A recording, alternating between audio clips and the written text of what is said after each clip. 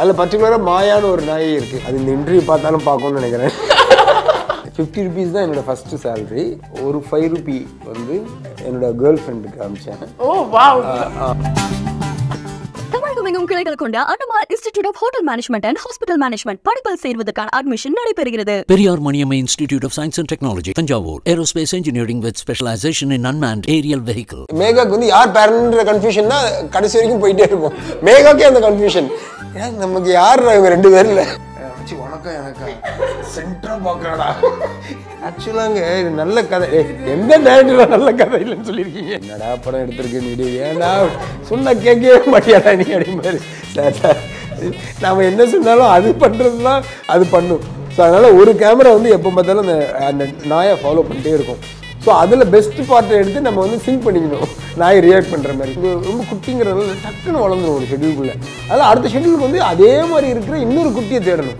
So படத்தில் வந்து 4 dupe ஒரு ஸ்டாண்டிங் மாதிரி ஒரு 4 குட்டி மாறி மாறி தான் எடுத்தோம். அதில் பர்டிகுலராக மாயான்னு ஒரு நாய் இருக்குது. அது இந்த இன்டர்வியூ பார்த்தாலும் பார்க்கணும்னு நினைக்கிறேன். ஹீரோயின் லேட், கார் வரல, வந்துட்டு ரெயின் வரல. 11:31 ஆச்சு. டே 11:30 கிடைக்கலாம், நம்மள இந்த ப்ராஜெக்ட் விட்டு வெளில அனுப்பிச்சிருவாங்க அவங்க. அப்புறம் எனக்கு கெட்ட நேரமாக இருந்தாது. 50 rupees தான் என்னோட ஃபர்ஸ்ட் சேலரி.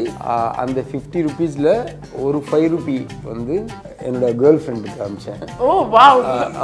அப்பவே அந்த லவ் பாத்தீங்கல்ல. ஒரு 5 rupees வந்து நான் உங்களுக்கு அனுப்புனேன். நான் பேர்லாம் போடல, அதனால அதெல்லாம் உங்களுக்கு வந்திருக்குமா? போட்டோ எடுத்தா நிறைய பேர் வந்து எடுப்பாங்க. நான் கேட்பேன் தெரியுமா யாருன்னு. இல்லையா அவங்க எல்லாம் எடுத்தாங்க. ஸோ நான் கூட எடுக்கிறேன். Tell us a little bit more, sir. நீங்க எங்க இருந்து இந்த கதை வந்தது? What was the starting point? நம்ம ஐ மீன் பர்டிகுலராக என்னோட எல்லா கதையுமே வந்து மினிமம் ஒரு 10 years என் மைண்டில் இருக்கிற ஒரு விஷயமா தான் இருக்கும். சம்வேர் எங்கேயோ ஒரு இடத்துல ஒரு சீட் விழுந்திருக்கும். அது கொஞ்சம் கொஞ்சமாக டெவலப் ஆகி அது படமாக ஆகுறதுக்கு வந்து ஒரு 10 years ஆகும். அதுக்கு அர்த்தம் வந்து 10 வருஷமாக எழுதின கதை இல்லை எழுதி வெயிட் பண்ண கதைன்னு அர்த்தம் இல்லை. அது கொஞ்சம் கொஞ்சமாக அது அப்படியே க்ரோ ஆகும். 10 என்றதுக்குள்ள படம் ரிலீஸ் டே அன்னைக்கு I started the first one line of the script.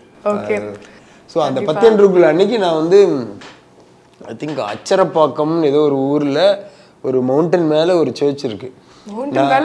ஃபோனை ஆஃப் பண்ணிட்டு கார் எடுத்துகிட்டு போயிட்டேன். அங்கே உட்காந்து ஃபஸ்ட்டு போட்ட ஒன்லைன் தான் இந்த வலை பிடிக்காத மனிதன். ஒரு ஹீரோ ஒரு ஃபெரியில் இது வரைக்கும் நம்ம பார்க்காத ஒரு ஐலண்டில் வந்து இறங்குறான். அவரை ஒரு ஆள் இறக்கி விட்டுட்டு திரும்பி போகிறாரு. இனிமேல் எப்படியோ பொழைச்சிக்கோங்க அப்படின்னு ஒரு விஷயத்த வந்து ஃபஸ்ட்டு எழுதினேன். ஸோ அங்கேருந்து அது டெவலப் ஆகி இன்றைக்கி வந்து மழை பிடிக்காத மனிதனாக வந்து இருக்குது. Very nice. கண்டிப்பா ஒரு லாங் ஜர்னினே சொல்லலாம். ஆமா சாலிட்ல. காஸ்டிங் பத்தி சொல்லுங்க. எப்படி Megha beautifully came to the picture? திருப்பி நான் பியூட்டிஃபுல்ட்டா நீங்க கோச்சிக்க கூடாது. என்னன்னா இந்த படத்தில் வந்து பிருத்வி அம்பார் நடிச்சிருக்காரு. அவர் பெங்களூரில் ஒரு hero. Is a kind of small boy compared to Vijay Antony. எனக்கு வந்து விஜய் ஆண்டனிக்கும் பொருத்தமாக இருக்கிற அந்த சின்ன பையனுக்கும் பொருத்தமாக இருக்கிற ஒரு பொண்ணு வேணும். ஏன்னா இவங்க 2 பேரும் தான் இந்த படத்தில். மேகாக்கு வந்து யார் பேரண்ட்ன்ற கன்ஃபியூஷன் தான் கடைசி வரைக்கும் போயிட்டே இருக்கும். மேகாக்கே அந்த கன்ஃபியூஷன், நமக்கு யார் இவங்க 2 பேர்ல. என்ன டைலாக்? ஆமா, அந்த டைலாக் காதலிக்கிறவனுக்கும் காதலிக்கிறவனுக்கும் உள்ள வித்தியாசம் எனக்கு தெரியாதா என்ன? ஸோ இதுல காதலிக்கிறவன் யாரு, காதல் இருக்கிறவன் யாரு அப்படிங்கிற கன்ஃபியூஷன்ல தான் இவங்க போயிட்டே இருப்பாங்க. ஸோ அதனால மேகாவை சூஸ் பண்ணது வந்து ஒரு ஒரு ரொம்ப டஃப். ஏன்னா இவங்களுக்கு மேட்ச் ஆனால் இவங்களுக்கு மேட்ச் ஆகாது, அந்த மாதிரி ஒரு விஷயம். ஸோ மேகாவை வந்து I have to make her look little older. அதனால ஃபர்ஸ்ட் ஆஃப் ஃபுல்லாக மேகாவுக்கு வந்து சாரீ அந்த மோல்ஸ்லாம் வந்து கொஞ்சம் மெச்சூர்டாக கொஞ்சம் கம்போஸ்டு கேர்ளாக காட்டுறதுக்கான ஒரு லுக் எல்லாம் ஹேர் ஸ்டைல் எல்லாம் டிசைன் பண்ணி. ஸோ ஃபர்ஸ்ட் ஆஃப் ஃபுல்லாக அவங்களை வந்து வேற மாதிரி காமிச்சு கொஞ்சம் ஓல்டராக காட்டுறதே உங்களுக்கு ஸ்ட்ரகிள். நாட் எக்ஸாக்ட்லி ஓல்டர், ஒரு மாதிரி மெச்சூர்டு கைண்ட் ஆஃப். ஸோ அதனால மேகா வந்து ஒரு டஃப் சாய்ஸ். அதுக்கப்புறம் மேகாவை கன்வின்ஸ் பண்ணுறது வந்து நெக்ஸ்ட் டஃப் சாய்ஸ். ஏன்னா அவங்கள்ட்ட வந்து இப்போ நம்ம ஜென்ரலாக ஒரு ஹீரோயின் கதை சொல்லும்போது அவங்களோட பெர்ஸ்பெக்டிவ் எப்படி இருக்கும் அப்படின்னா, இதில் வந்து நல்ல ஒரு சாங் இருக்கா, அது ஹிட் ஆகுமா, எல்லா சேனல்லையும் வந்து நம்ம எல்லாருக்கும் தெரியுமா, என்ன ஸ்கோப் இருக்கும், அப்புறம் நைட் ஷூட்லாம் இருக்குமா, நம்பர் ஆஃப் டேஸ் என்ன இருக்கும், இப்படி தானே அவங்க எல்லாம் பார்ப்பாங்க. ஸோ இவங்களை எப்படி நம்ம கன்வின்ஸ் பண்ணி ஆக்சுவலாங்க இது நல்ல கதை, எந்த டேரக்டரும் நல்ல கதை இல்லைன்னு சொல்லியிருக்கீங்க, எல்லாரும் நல்ல கதை தானே சொல்கிறீங்க. ஸோ ஸோ அதனால மேகாவை எப்படி கன்வின்ஸ், அப்போ வந்து கொரோனா டைம் வேற, வீடியோ காலில் இவங்களுக்கு கதை சொல்கிறேன், நேரில் சொல்கிறதே கஷ்டம், என்னடா இதுன்னு சொல்லி ஒரு வீடியோ காலில் பேசினேன். பட் என்னோட கிஃப்டா என்னன்னு தெரியல, மேகா வந்து is entirely different from the regular breed of heroines. So ஆக்சுவலாக ஃபர்ஸ்ட் எனக்கு சார் நரேட் பண்ணும்போது ஐ வாஸ் கொஞ்சம் பயமாக தான் இருந்தது. Like sir yeah because sir narrate பண்ணும்போது இந்த ஸ்கிரிப்டில் ஹி டோல் மீ தட் இவர் அவ்வளோ it's not like the character அவ்வளோ லவுட் எக்ஸ்பிரஷன்ஸ் இல்லை, பட் ஆனால் I have to convey every thing with one maturity. So sir எனக்கு ஃபர்ஸ்ட் சொன்னும் போது ஐ வாஸ் லிட்டில் நர்வஸ், சரி எப்படி, அண்ட் ஆஃப்கோர்ஸ் ஒரு sir is very senior. So எப்போவுமே எனக்கு working with senior people I P ஒரு நர்வஸ்னஸ் இருக்கும், ஏன்னா how it will be. But I am very very lucky and plus. நான் I just even with all my like அந்த ஃபியரோட கூட I was like சரி இல்லை எனக்கு பண்ணும், ஐ வாண்ட் திஸ் எக்ஸ்பீரியன்ஸ். ஏன்னா நான் பண்ணும்போது ரொம்ப ஈஸியாக இருந்தது, எனக்கு தெரியல அதோட டிஃபிகல்ட்டிஸ். ஏன்னா I should give credit to sir and his team and all the other supporting actors. Shooting ஸ்பாட்டில் எப்போவுமே எவ்வளோ இன்டென்ஸான சீனாக இருந்தால் கூட இட் வாஸ் வெரி ஹாப்பி. நான் எப்போவுமே செட்டுக்கு போகும்போது நான் ரொம்ப ஹாப்பியாக தான் போவேன். லைக் வெயிட்டிங் சாரோட ஷூட்னா இந்த செட் அதில் போகலாமே ஷூட்டுக்கு. It was a very nice experience. ஆனால் அந்த ரஷ்ஷஸ் டப்பிங்கில் பார்க்கும்போது தான் தெரிஞ்சது, வாவ் இட்ஸ் so amazing. எனக்கே தெரியாம I like performed. I think this is one of my best performances. Definitely. Sir, நீங்க அப்ப சொன்னது கரெக்ட் தான். அவங்களே சொல்லிட்டாங்க. ஆக்சுவலாக ஒரு டைரக்டருக்கு வந்து கிடைக்கிற சந்தோஷமே அதுதான். அவரோட வேலையே என்னன்னா, படத்தில் வந்து so many technicians, so many artists இருப்பாங்க, அவங்களுக்கு so many films இருக்கும், அவங்களோட பெஸ்ட்டை எக்ஸ்ட்ராக்ட் பண்ணுறது இருக்குல்ல, அதுதான் ஒவ்வொரு டைரக்டரோட வேலையும்.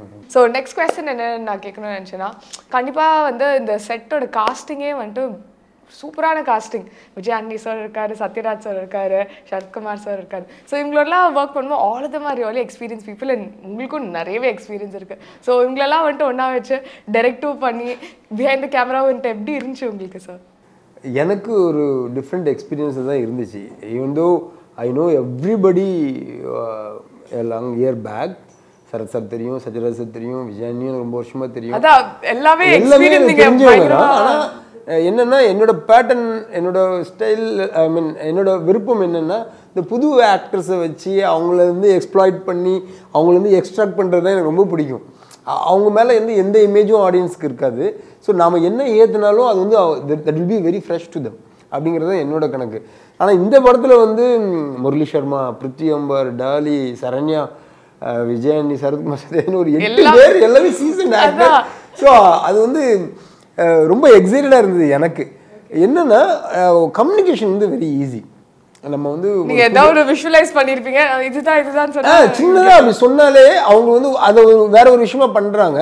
அதை பார்த்துட்டு நம்ம வந்து இந்த தேர்ட்ல வந்து கொஞ்சம் 90 டிகிரி திரும்பிங்க, இந்த ஃபோர்த்தில் வந்து அப்படியே வச்சிங்க, ஃபிஃப்த் வேணாம் அப்படின்னா டப் டப் டப்னு பண்ணிடுறாங்க. வாவ் இது நல்லா இருக்கு, ஐயோ இது ஜாலியா இருக்கு, எனக்கு ஈஸியா இருக்கு, இது நல்லா இருக்கு அப்படின்னு சொல்லி அது ரொம்ப நல்லா இருந்துச்சு.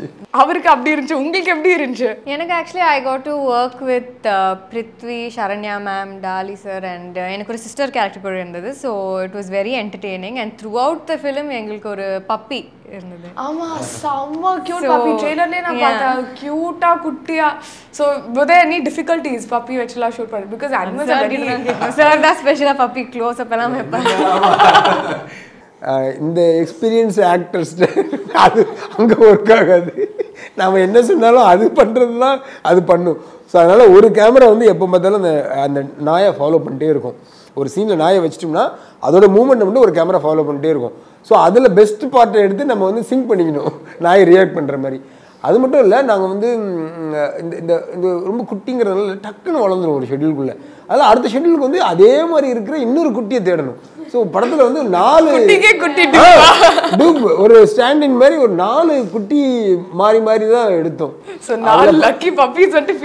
ஆமாம் இருக்கு. ஆனால் you won't find the difference. 4 வந்து ஒரே நாயின்னு நீங்கள் நினச்சிப்பீங்க. அதில் பர்டிகுலராக மாயான ஒரு நாயே இருக்குது. அது இந்த இன்டர்வியூ பார்த்தாலும் பார்க்கணும்னு நினைக்கிறேன்.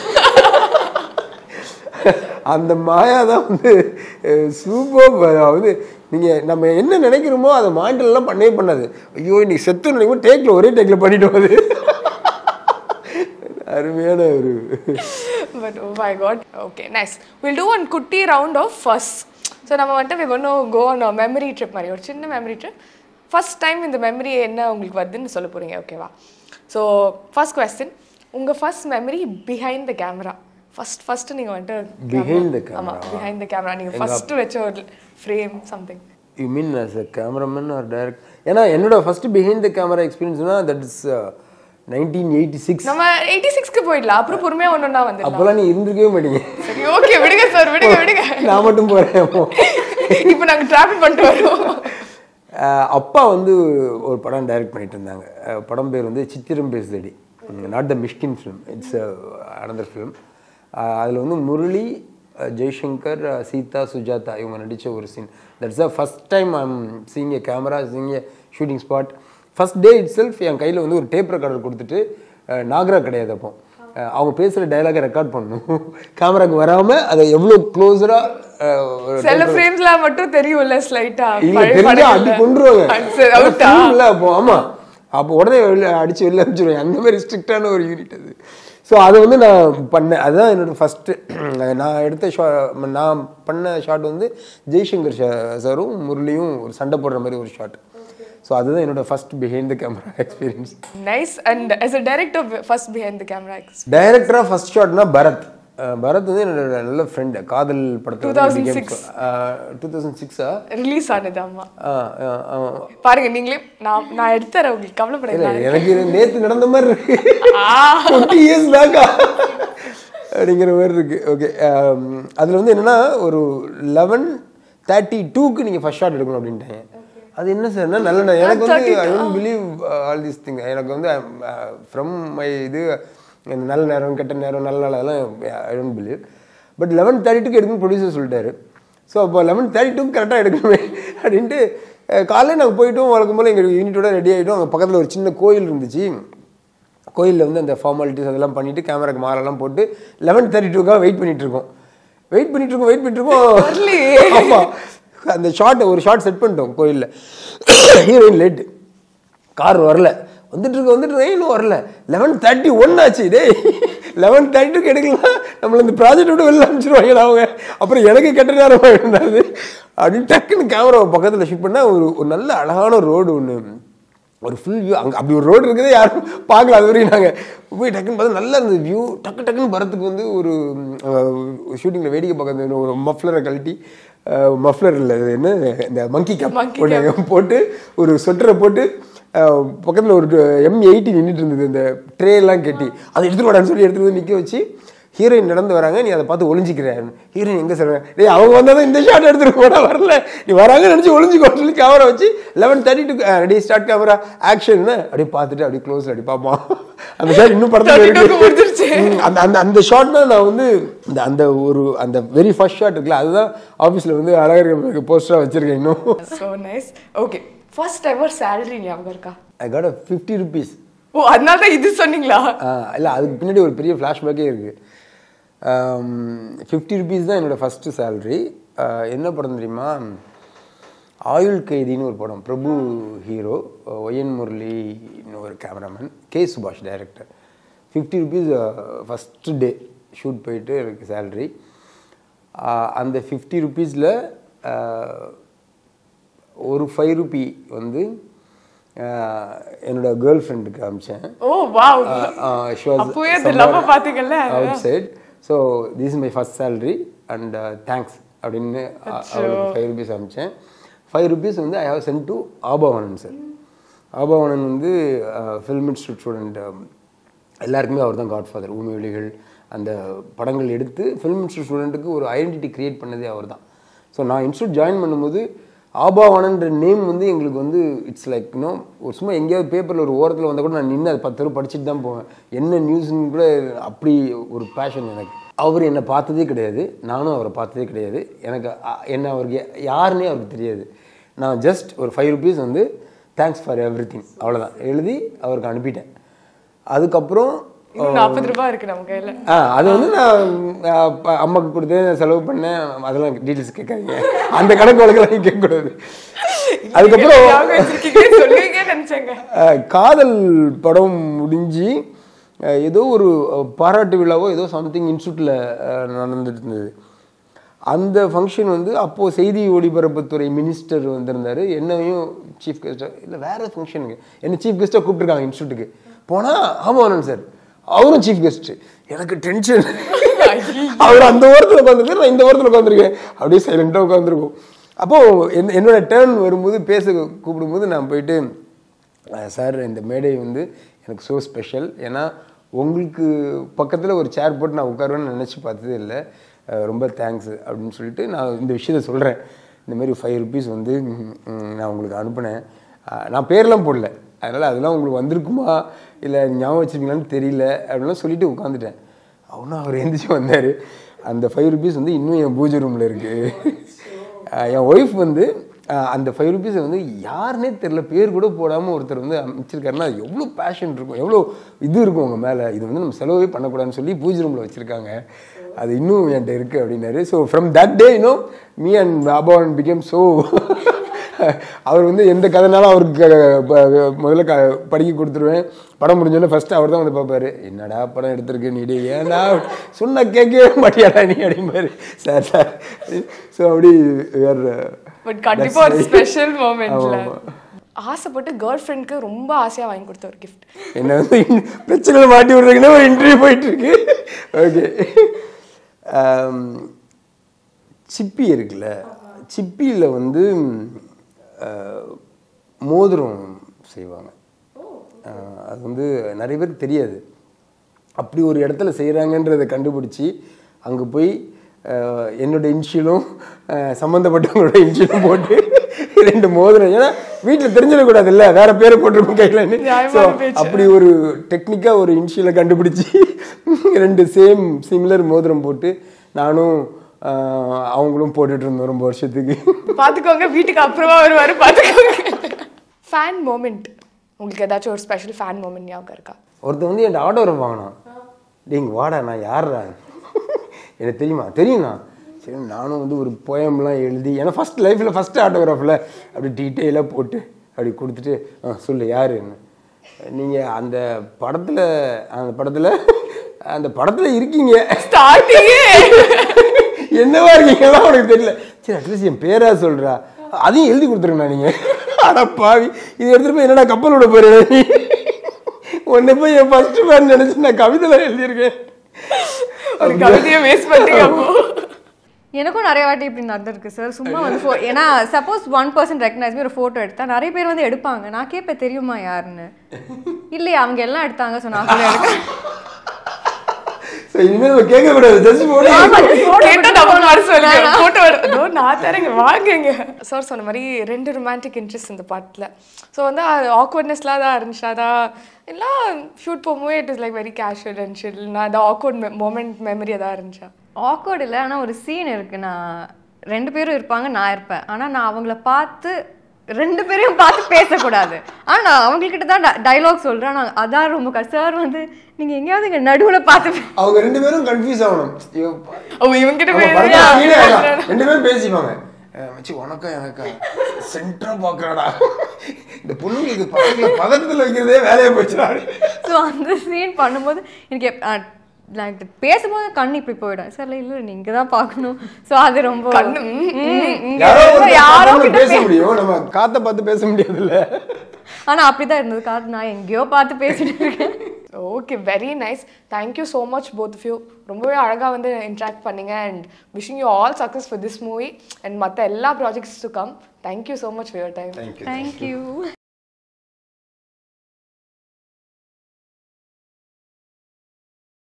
தமிழகமெங்கும் கிளைகள் கொண்ட Anumar institute of hotel management and hospital management படிப்பில் சேர்வதற்கான அட்மிஷன் நடைபெறுகிறது. Periyar Maniammai institute of science and technology, Thanjavur. Aerospace engineering with specialization in unmanned aerial vehicle.